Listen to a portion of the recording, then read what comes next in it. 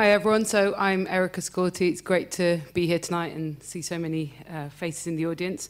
So my work generally engages with identity and what we could call the emergent phenomena, that's actually my dad's expression, but I think it's quite good, of the mediated, always-on life. So some of the themes that come up a lot in my work are the commodification of personal experience, the tension between public and private, which for me is behind a lot of this because it's not just about capturing and what's captured, but who sees it and how it's seen and how it's read. And the charting of lived experience through the diary form, which again relates to the capture-all theme, I think. And more generally, what is a self in a networked situation, where for me anyway, identity emerges as much through the networks and infrastructures that we inhabit and are entangled within, as from any sense of a coherent kind of interior essence, which is maybe relating to older conceptions of a self or even a soul. So I generally use autobiography and, let's say, my personal self as a starting point to explore the idea of a subject aware of herself as caught within a system of technological and social, because obviously the two are pretty much the same thing, representations and networks of value. So I'm particularly going to talk today about these kind of feedback loops of desire and behavior and then what's offered back to us that are created by living in the world that we do. And just want to kind of get the requisite algorithm quote in with just talking about the fact that obviously algorithms and any kind of instruments have got their own biases, and so even though they shape us, we kind of shape them back, and that's kind of at the heart of a lot of the things that I'm interested in. So it's following the observer effect in science, which is the idea that you can't stand outside of the experiment and you can't use tools which do not inflect the experiment and the result of the measurement. So you've got Matteo Pasquinelli saying, algorithms often influence the very field that they are supposed to measure, an example of a non-virtuous feedback loop, which I quite like the idea of a non-virtuous, I don't know what a virtuous feedback loop would be exactly, but also, as Karen Barrett says, that apparatuses and any forms of measurement, which includes algorithms, are neither neutral probes of the natural world, nor structures that deterministically impose some particular outcome. So basically saying that, things that observe and mediate and represent affect the thing which it is that they are observing, mediating, and representing. So, I mean, I guess in general in my work, I'm interested in working with that creatively. So the piece, I don't know if you saw it the other night at the opening, where I used predictive text based on I'd logged into Gmail, Facebook, Twitter, Evernote, and my contacts, and it's this keyboard which basically reads all of that and predicts what you're most likely to say. So in that sense, it's kind of algorithmically determined, but at the same time, it's very much about me doing it. So there is a physical presence, and it's about my entanglement with these predictive systems. So. But one of the things I'm really interested in, which I will come back to later, is also the sense of the self as being inherently statistical, so based on statistics and composite. So the forecast, the prediction is based on your past behavior, but not just your past behavior which has been passed and read into something, and that's a kind of statistical thing. But it's also collective in some way. The way that I understand something statistical is where does it fit within a wider demographic? So it's not so much you, but where you fit into a wider spectrum and diverge from or converge with the kind of dominant demographic that you're kind of supposed to fit into. So, yeah, so in a piece like this, just being aware of the way that algorithms work in ever closer kind of feedback loop, so that it becomes, as Donna Haraway said, I was actually going to keep this quote till the end, but that it's hard to tell who is made and who makes in the relation between human and machine, and that's something I come back to quite a lot. So another thing I want to talk about just before introducing this, which is life in AdWords, is maybe a shift towards platforms and the interfaces and infrastructures in which we're kind of in which we're entangled, rather than necessarily the content. And I think this is something which reflects a general interest in workings of infrastructure, which we'll probably be talking about more tomorrow in relation to stacktivism.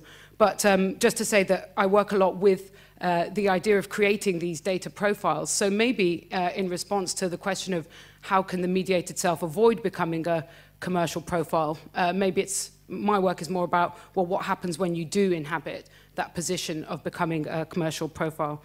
So yeah, using things like Facebook or Google to construct these data selves. So in Life in AdWords, it's a diary. It's my personal diary that I wrote every day for almost a year. Then I emailed it to my Gmail account and recorded the keywords that it came up with. So there was a little bit of manipulation on my behalf, because sometimes I would send particular paragraphs. So it's not exactly just what the algorithm said. It's also you know, some of my editing. And it was then shared with the network. So as you can see here, there it is on Facebook. And you know, it's quite personal as well, and kind of exploring the sense of the personal and private divide. So it's literally, how do the algorithms read our emails? More generally, how do they predict what it is that we might want to buy and do next? And I'm just going to play a little bit of this. Upset stomach nausea. Body language.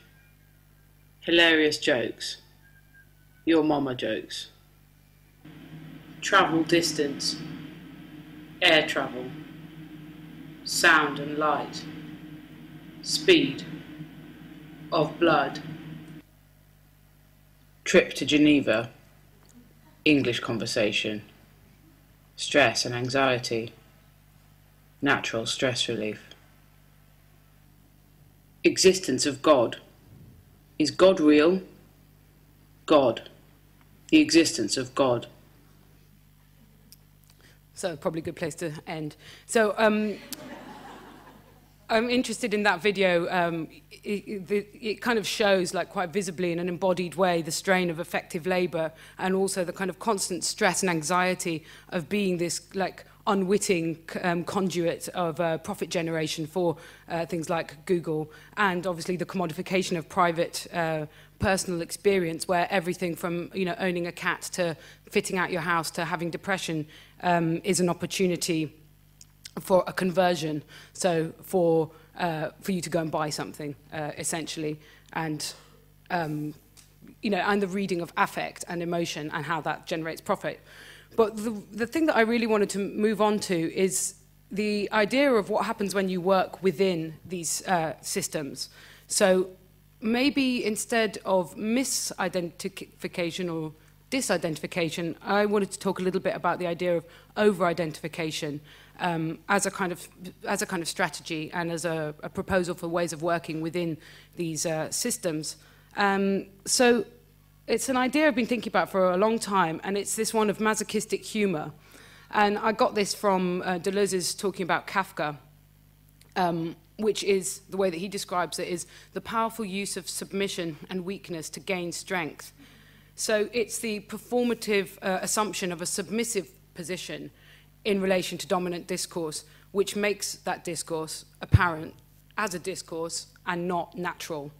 And the idea is that that kind of exposes power in some way and makes it visible. And I think this is a strategy that you can see quite a lot in artists' work, and it's something I'm quite interested in general. And it's this idea of self-mockery having a kind of power to it. And I think you can see that maybe in that, in Life in AdWords, there is a certain amount of self-mockery within it as well. But what does it mean? It means playing to the letter of the law in order to expose its contingency and often its absurdity. And I've also recently read a book by Keller Easterling called Extra Statecraft, and she talks about another literary example from Milan Kundera's book, The Joke, talking about compliant activism, which is carried out by some prisoners in order to kind of confront authority in a kind of submissive way. And she uses the word exaggerated compliance. And says, so this word, picking one's submissions rather than one's battles is an almost invisible, non-controversial means of gaining advantage in the field without drawing attention to a broader strategy. so this is also in Judith Butler's reading of Hegel's master-slave dialectic, where the slave has power because the master needs them. And I kind of was thinking, oh, maybe so are we the users as the slaves whom the master needs. I don't know if that's maybe pushing the metaphor a bit too far. But in Life in AdWords, it's this idea of following the logic of Google to the letter of the law and portraying a female user who is kind of over-identified with the algorithmic reading of her personal experience, so much so that she believes it to kind of be herself. And reading out these keywords are said as if they really are, you know, spoken from some kind of true self, let's say.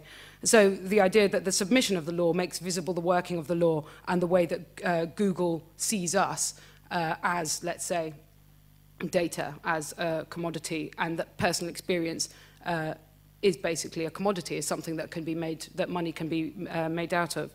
But also, I think, and this is another thing that's important to me, is that it shows the shortcomings of algorithms and of any type of measurement, which is that, you know, human experience can't just be measured by a bunch of keywords or a bunch of statistics, hopefully. So just to shift tack slightly to talk about intimate data, which is kind of, I mean, it comes in from, you know, when you look it up, there you go, you see what it links to. What I've thought about of Kate Crawford talking about the surveillance anxiety that follows in living with big data, and obviously in the wake of the NSA revelations. The sense that we're constantly creating streams of data, even when not laboring, technically, even when not at work. But it's not so much that we're creating data, but how is it read, who's reading it, what sorts of profiles are they being made into? And this surveillance anxiety, is, to me anyway, is the thing of not knowing who's looking or what they see or what profiles are being made. So I became interested in this idea of, rather than trying to hide from it, from the idea of being made into a profile and being seen in some way, what happens if you try to kind of expose yourself or try to see the data that you're creating? And in some way, I saw this as related to this thing of like, how do we look to the algorithmic gaze and to the algorithm's eye? And in some way, I see this kind of, it resonates in some way with these kind of fun Facebook quizzes and all of these personality tests and ways of kind of statistically determining yourself, which all play on the desire to know the same thing, which is kind of, how do I look statistically? How do I look to the eye of some tool, some objective determiner of value that we can all be read in the same way in some way by this instrument or algorithm, and, you know, how do I fit into a particular demographic or not? So, you know, here you have these again, the kind of fun, fluffy side of these things of like, how is it that you're seen statistically, you know, which are your most liked posts, who have you interacted with the most? And this is from the Wolfram Alpha. You can see all of your Facebook data and handy little pie charts and word clouds to see how it is that you look on the outside, let's say. So I then employed this, what do they call themselves? Well, they're called SP Index, and they do online profiles. And the idea is that it's something that HR departments and potential employers can get of you to find out how you look online. So you have a visibility landscape and where you are visible online.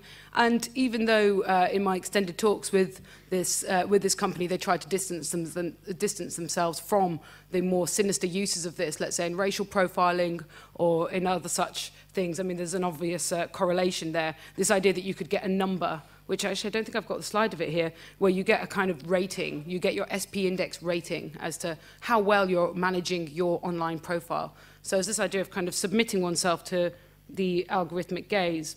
Anyway, I started to collect lots of this intimate data. This is a social searcher, which tells you how you're doing. Obviously wasn't doing very well on Facebook at that time. And things like Amazon, again, looking at your history and your Amazon recommendeds. Again, this idea of a kind of statistical self. And your YouTube suggesteds and past histories. And I also collected samples of all of my search terms and URL. And what I wanted to do was to give this to somebody, to get them to make a kind of to read a profile of me and represent it back in some way.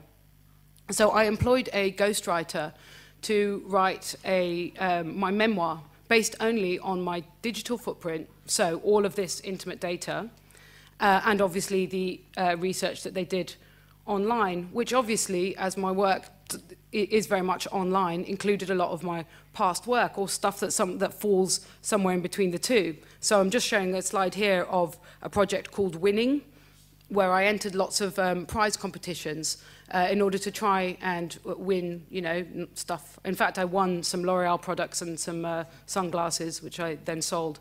But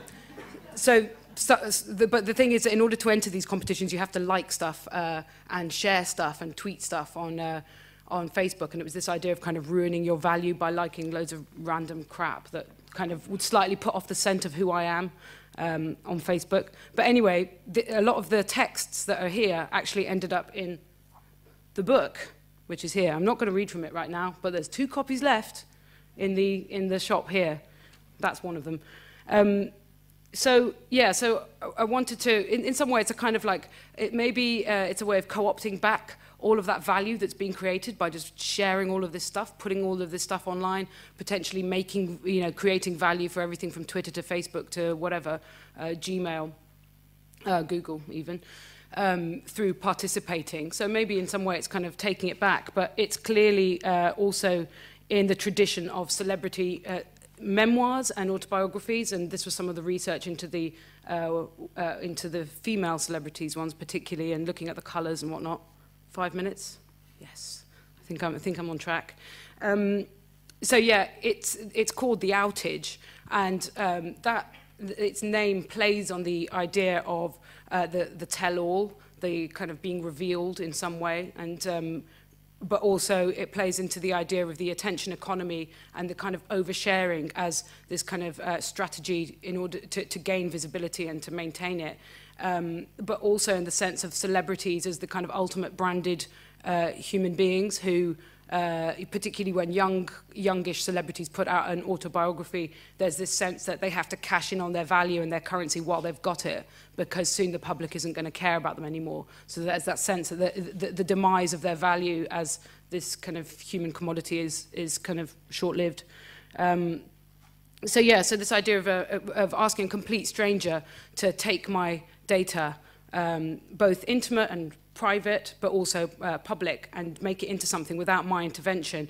One of the things I was interested in was kind of this sense of reflecting, getting somebody to reflect back to you a self that you're not necessarily sure exactly how you kind of come across.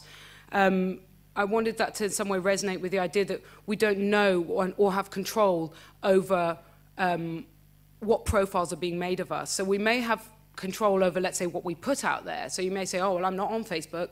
But the very fact of not being on Facebook is a fact that is absolutely used by, let's say, an online social profiling company, because it probably means you're dodgy, essentially. I mean, that's what they said to me. So it's that sense that we don't necessarily have control over the profiles that are being drawn of us. And I also really like this quote from Benjamin Bratton, that imagine who your search engine thinks you are. Lacan could only dream of it. And in a way, so this is a picture from the book. There's also something, you know, kind of really narcissistic about this idea of getting a personal reading, like, and I was interested in this idea that maybe it's a real privilege to be read by a person, you know. Only really important, famous, or dangerous people get read by people. Everybody else just gets read by whatever the template is, or whatever the, you know, the algorithm kind of. Let's put it this way: only if you're outside of the norms in some way. Would you be important enough to be read by a person? Otherwise, you would be passed by software, by algorithms. And also, I think we're just about finishing up. Just to say that there's the book very much plays on the idea of immaterial labour and work becoming life and life becoming work, because what's presented is pictures. So instead of my life, or like pictures of me as a little girl or something, there's a picture of me from another piece of work which is online, and that becomes the, maybe go back to that. You know, so there's the data profiles taken from the other picture there, from the SP index profile. Those become the kind of illustrations of my life. So I was going to talk about, oh, well, quite a lot of things, as you can see. Yeah, maybe we'll go back to that.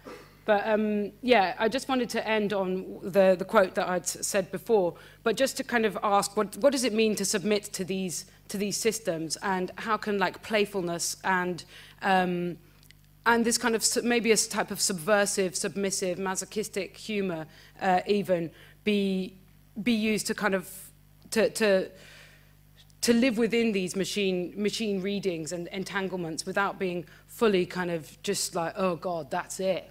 We are just fully co-opted. So I'll leave it there.